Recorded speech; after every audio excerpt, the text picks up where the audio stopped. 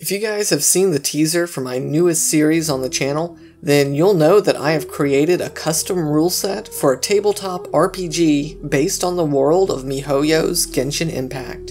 As exciting as the actual adventure is going to be, there also seems to be a bit of interest in the rule set itself. So let's take a peek behind the curtain and take a closer look at the custom rule set and how it came to be. Being a tabletop RPG, it should be no surprise that I was heavily inspired by both Dungeons & Dragons and Pathfinder.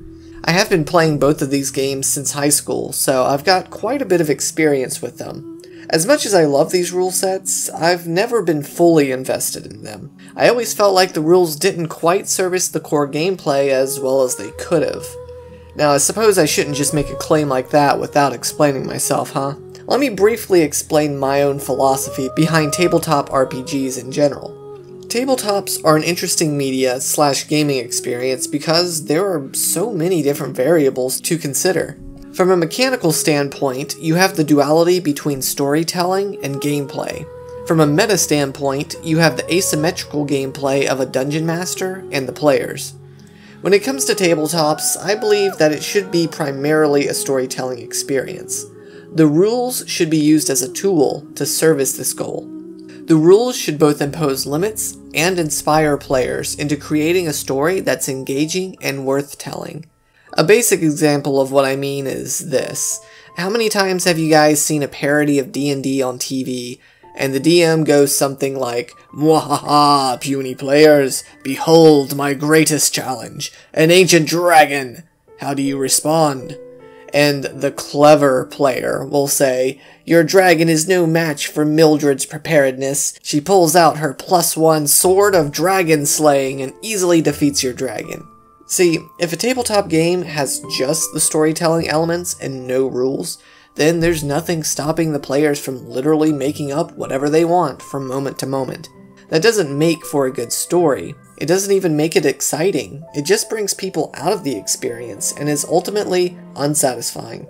A good story needs to have stakes. Rules should keep players and DMs both in line. That being said, rules shouldn't be too invasive. This would do the same thing as having no rules at all, being too stifling and taking players out of the experience.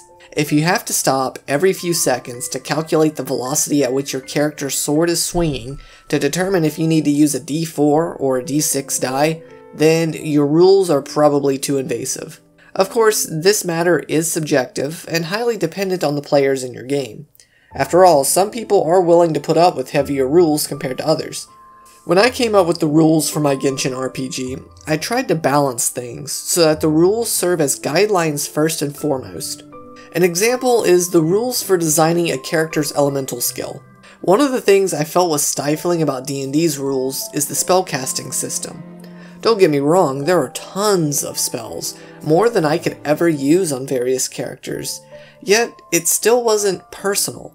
I couldn't completely customize every single spell that my character knew and made them feel like they were my own character, my own spells that I knew. What I really wanted to accomplish with my own character creation system is to allow players to fully create the exact skill set and spells of their characters. No two characters should be the exact same, even if they serve a similar role in the party. The rules of creating an elemental skill are less rules and more guidelines that urge a player into creating the skill that they want to make.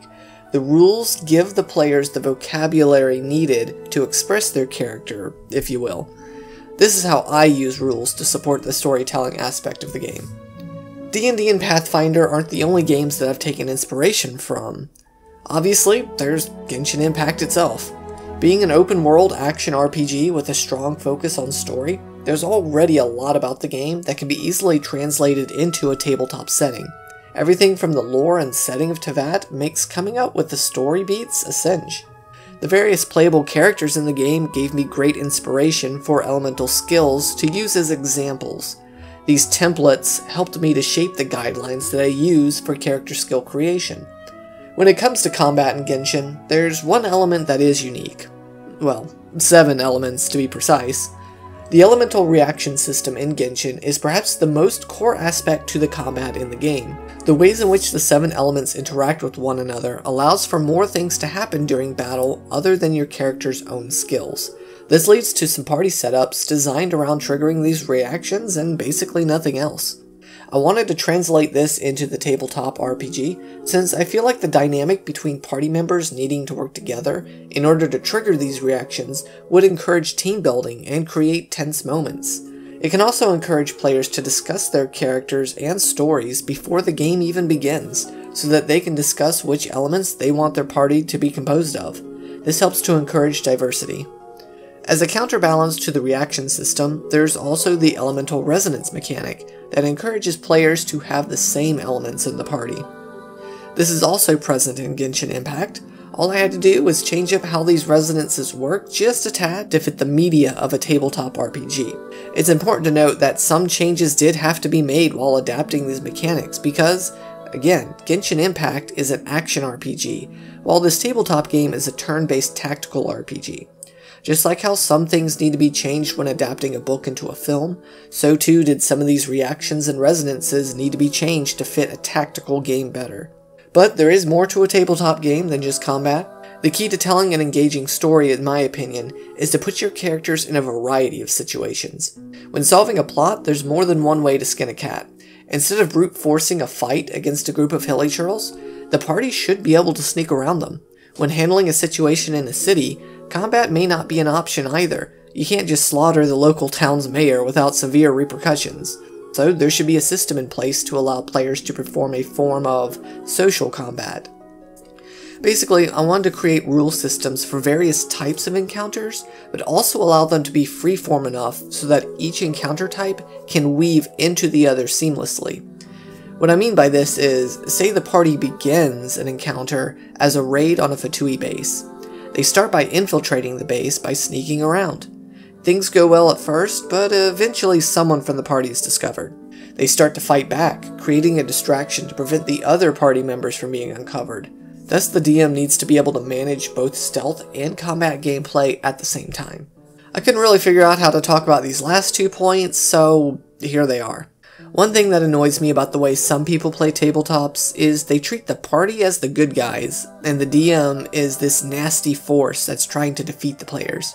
This is not how I play tabletops. Again, I believe they're about telling a story first and foremost, thus the DM should not be the enemy of the party. In fact, they should be actively working with the players to collectively tell a story. And another related point is that the narrator should keep in mind that they're not technically responsible for the story. The DM should provide plot for the players to act on. Therefore, it's instead the players' jobs to control the story. The last thing I want to talk about are die rolls.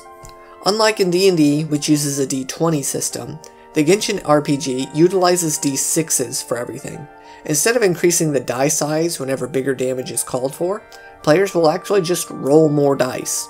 For one thing, I think it's fun to roll a ton of dice, even if we're technically playing on a digital simulator. And for another thing, rolling a bunch of dice helps to keep the rolled numbers more consistent and helps to weed out bad rolls. There's not a worse feeling than to have some epic plan for your character, only for it to be foiled by a really bad roll. The opposite is true as well. I've seen some GMs obey the results of bad dice too much, like a player trying to pet a dog while rolling a crit and then determining that the character used too much strength and crushed the poor animal. Like, seriously? Again, the point of the die rolls is to create tension. Whenever a player tries to do something that could result in failure, then dice should be rolled, no more and no less. But what exactly is a failure? I don't take a failed roll to necessarily lead to a bad outcome, just a different one. It basically means the player just wasn't able to accomplish exactly what they set out to do. So, say a character is trying to balance across a rope bridge in the Guyun Stone Forest. They roll an acrobatics check to make their way across. The player only rolls 3 successes, but the narrator had stated that they needed 4 to get across unscathed. Since the player only failed slightly, the narrator decides that they don't fall from the bridge, certainly to their doom, but maybe they do stumble a bit, and they lose a pack from their person. Maybe this pack held their supply of Mora. Now the player is presented with a new dilemma based on that die roll. Do they go and try and salvage their lost money, or do they continue to go on with their safety intact? This video is already getting pretty long, so I think I'm going to cut it here. But I will make another video shortly that will go over the game's rules in more depth, rather than just the philosophy behind the design process. So stay tuned for that. I have linked the rule set in the description below, so please be sure to look it over and give me feedback. Thanks for watching though, and have a blessed day.